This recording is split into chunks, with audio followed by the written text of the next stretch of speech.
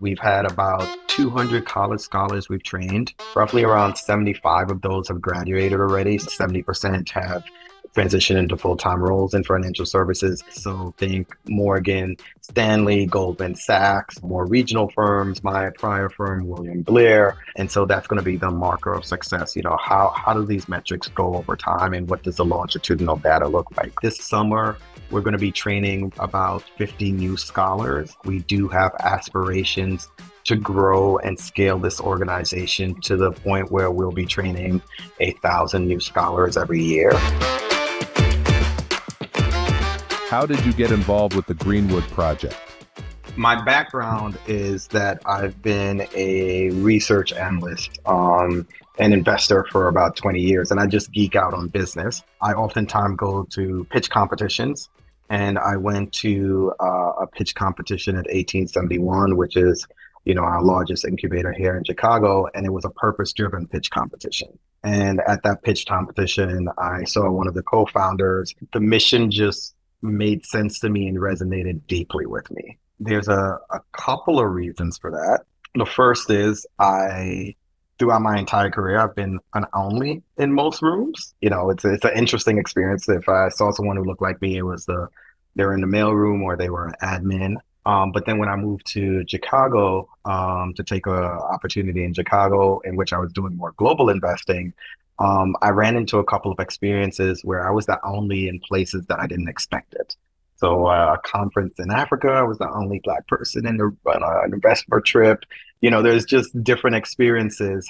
And so when I saw an organization that focused on, opening doors and creating opportunities for people of color, the mission resonated deeply with me. I messaged the co-founder, and I was at William Blair at that point in time, and I tried to hand it off to the DEI folks. They were a little bit busy, and so I ended up running around the firm and coordinating a lunch and learn, which is essentially, the Greenwood Project scholars. They come in, we talk about the firm, we highlight maybe different areas, and then we give them an opportunity to engage with professionals. And it was really an enjoyable experience. I think, individuals at the firms, we got a couple of different business lines represented at that lunch and learn. Individuals at the firm loved interacting with the scholars. I loved interacting with the scholars and ended up mentoring a specific scholar pretty deeply. And that kind of just kickstarted the entire journey of me being involved with Greenwood Project. At what point did you join the board? The lunch and learn went really well. I started mentoring one specific individual, and then I connected her with a managing director that was in my network that I worked at another firm, and she had started mentoring her. But within that process, I was on the community service impact committee, and really it's a committee that looks for nonprofits that are creating impact and that we could provide catalytic funding for. And because of the experience people had with Greenwood Project, there was a really strong interest in having Greenwood Project apply into that opportunity. Greenwood Project went through the process. They ended up pitching and participating in terms of like the pitch competition, and they ended up being one of the winners for us at that point in time. They won a $200,000 grant, and this was their first meaningful corporate funder. And so we were coming in to really try and drive the impact with the organization. With that, we generally have someone join the board to make sure the money's being spent well and things are going appropriately. And given my involvement with the organization till that time and how passionate I was about it, I ended up joining the board. What changes will you bring to the Greenwood Project in your new leadership role? The mission is to introduce Blacks and Latinos to careers in financial services. And when we think about that, we still have the same mission, but the execution and how we're going about that is changing. One of the things that we were looking for is really a pathway to us becoming the premier talent pipeline for Black and Latino college students to really secure high trajectory careers in financial services, and becoming the leader providing of this in Chicago and then really expanding nationwide. And really that's going to require us to drive excellence, to scale the programs, and to continually increase the impact. Since coming in, I've really been focused on driving excellence, professionalizing the leadership team, and really putting us in a position to really execute on what we need to execute on, and then really scaling and laying the foundation and addressing any tension points in the model so that we can develop, robust processes and procedures that can lead to consistent and repeatable results. Greenwood Project and the impact that we're seeing, it's tremendous, right? So we've had about 200 college students participate in the program. 70% of those transition to a full-time career in financial services, which is major because when you think about the global statistics for Black and Latinos in the US, only 46% of people graduate, which compares to our 99, 100%. We're leaving some room for maybe there's someone who didn't graduate, but it's essentially 100% right now. And then of those that graduate, only 60% of those, or 60% of those, are unemployed or underemployed, right? And by the definition of underemployed is you have a job that doesn't really require a 4-year degree. So for us to have individuals or 70% of our scholars transitioning into full-time careers in financial services, and then 95% of our scholars are transitioning into high trajectory careers. So those are careers that require a 4-year degree and that you earn at least $60,000 a year coming out in terms of a starting salary. We think we're having a substantial impact. And really, the goal here is to grow and scale the organization, de-risk the business, and position it to become an institution so that that impact is sustainable and it's consistent and it's repeatable, and that we're not growing for growth's sake, but we're growing because the impact is there and it's the right thing to do. How is the program changing? Program is changing substantially. So the first thing that we're doing is that we've eliminated the high school program in order to really focus and make sure that we're providing as robust of an experience and support to the college students. Historically, we had the high school program, and the thinking there was, we need to get scholars interested in these majors, so that when they're interested in the majors, now they're better positioned to take on these careers. And on the surface, that appears to be reasonable. So when you look at STEM majors, Blacks, whites, and Latinos declare them at roughly the same rate, 18, 19, and 20%. So we're getting enough shots on goals for the majors. The difference really here is the persistence. 55% of whites persist in STEM-related majors. 80% of Black and Latinos do not persist in STEM-related majors. So the issue isn't getting people interested in the majors that position them for success transitioning into financial services. It's really the supporting them throughout that journey in college. And so what eliminating the high school program does, it allows us to provide a much more robust college experience. So that's the first big thing that we're doing. The second is that we're extending the learning journey. So historically, and by historically, I'm going to say the last 2 to 3 years, Greenwood Project was founded in 2016, but prior to William Blair providing the first grant in January 2020, right before the pandemic started, there really wasn't substantial funding there. And so the program's really 2 to 3 years old when you think about the scale and size. But what it had evolved into was a 10-week experience over the summer, the first 4 weeks consisting of a intensive boot camp, and then that followed by 6 weeks of an internship with a corporate partner.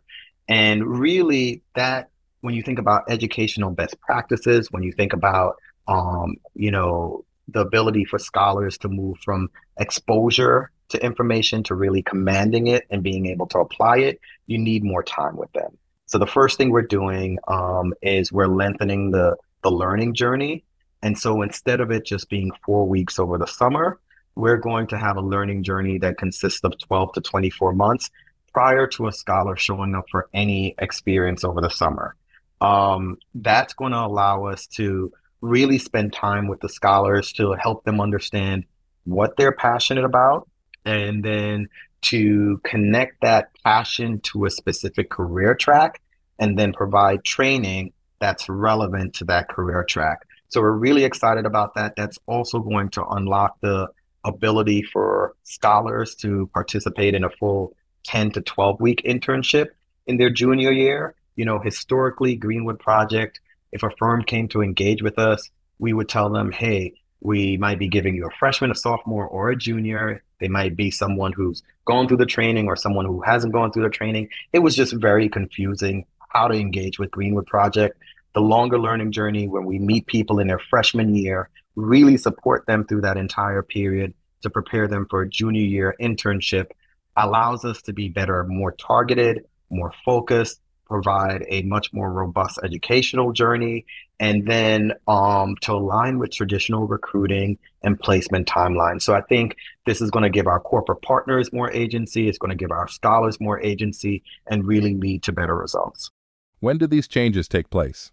This summer will be the last summer that we're doing a 4-week intensive followed by a 6-week internship. In next year, it will be a 2-week intensive over the summer, then followed by an 8-week internship, but a lot more training happening prior to the summer.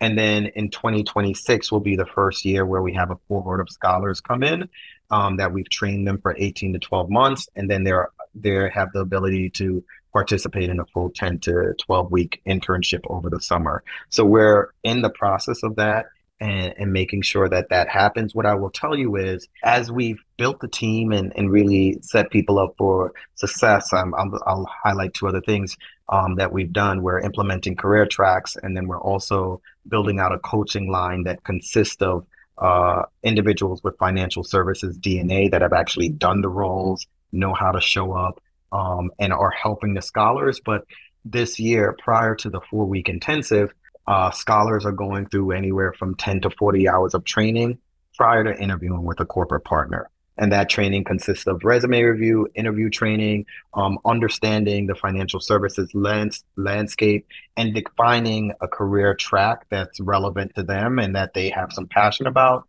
and want to explore that, right? And that's also being overseen by both of our director of talent and recruitment, as well as our program and education team and the coaching. So scholars are joining the program, getting coached, and having meaningful engagements prior to anything happening over the summer. And that didn't happen last year. And so that in and of itself is a progression into how we were operating last year. And then we'll just continue to build on that as we proceed in time. How can companies get involved? In a variety of different ways. And I'll give you, I guess, 3 high-level ways that companies can get involved. The first is a donation, right? There are some organizations where, we just cannot meet a business need. So for example, we have some firms that have come to us and they only hire MBAs that have done 2 to 3 years of banking. And so they're authentically not set up to take undergraduates or transition them to full-time careers. And so they just donate to support the work we're doing. We have other organizations who are in a similar position, but then they focus on donation and engagement. So we have another firm that they generally are looking for PhDs with computational mathematics backgrounds. Once again, individuals that have more substantial experience. And they've set up either mini internship programs, or they've set up programs where we have an education team. And so they're going to engage with our scholars and support our scholars on top of the donation. The second way is really engagement. And that we have a lot of scholars who are looking to engage with professionals. And so we have a lot of volunteer opportunities over the summer.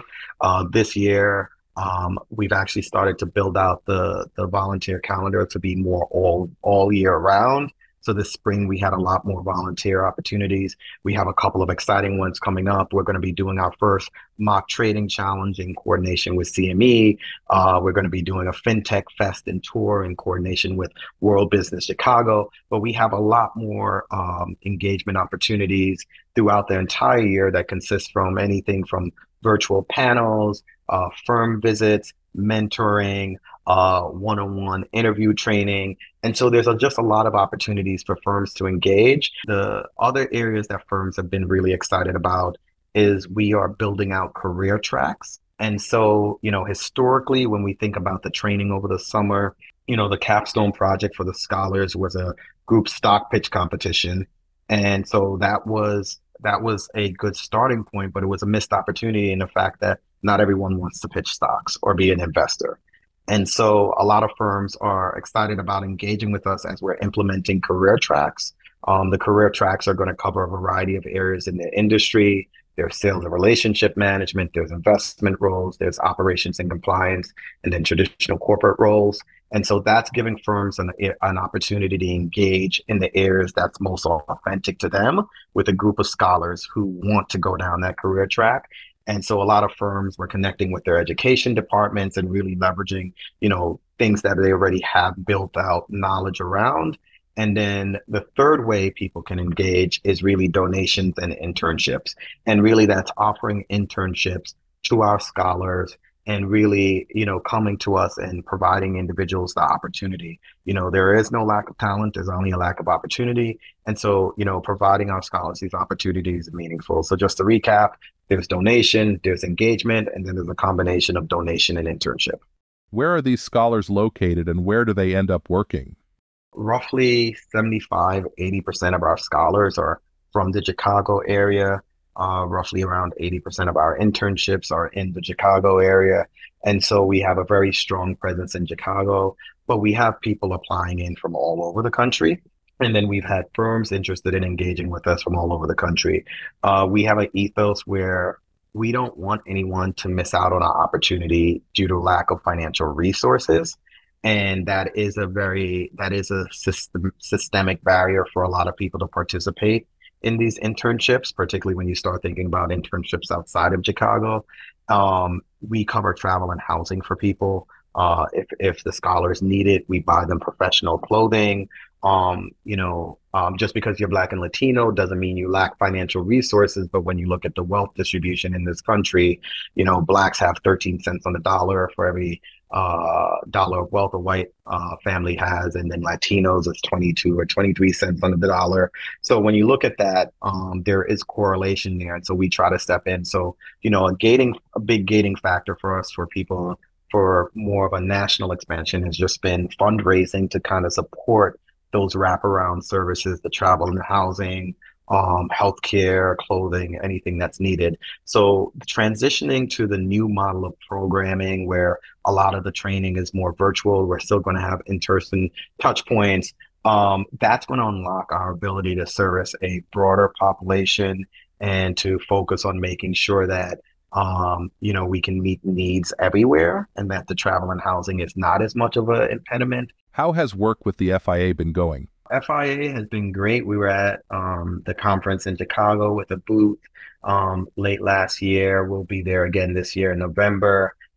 They support us through their golf event, but FIA has been really great. I think the way we're seeing success with industry organizations and FIA this year is really being a lot more intentional around our engagement. I think historically, when Greenwood Project was interacting with a lot of organizations, it was in a lot more of a ad hoc manner and not as structured, right? So we were, as we're, re-engaging with organizations, we are putting in place a lot more structure around our engagement, identifying, goals over the next year. Here's how we should think about this in terms of being successful. So FIA is part of Futures Fundamentals. CME has that as well, but they also have their own training division and materials. And so we're going to, use them as a resource and really work with them in terms of identifying opportunities for them to engage with the scholars,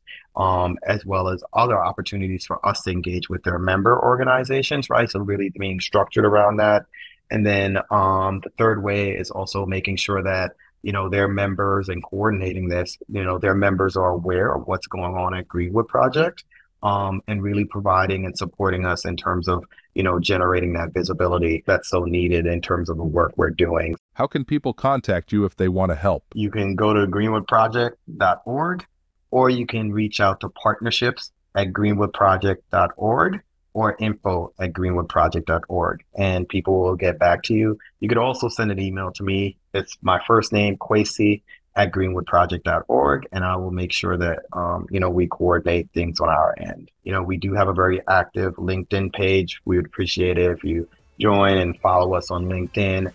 That will keep you up to date. And then you could also go on our website and join the mailing list, and that will keep you up to date as well.